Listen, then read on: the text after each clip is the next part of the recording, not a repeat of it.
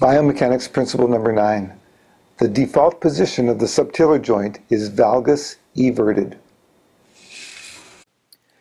The default position of the subtalar joint is valgus or everted. And what I mean by that is that if you cut soft tissues on the medial plantar aspect of an inverted cable-varus foot, it will evert. If you cut all the soft tissues around the subtalar joint, it will evert and collapse into valgus.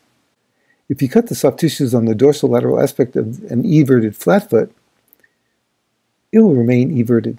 And the reason for that is that the weight-bearing axis of the calcaneus is lateral to the weight-bearing axis of the tibia.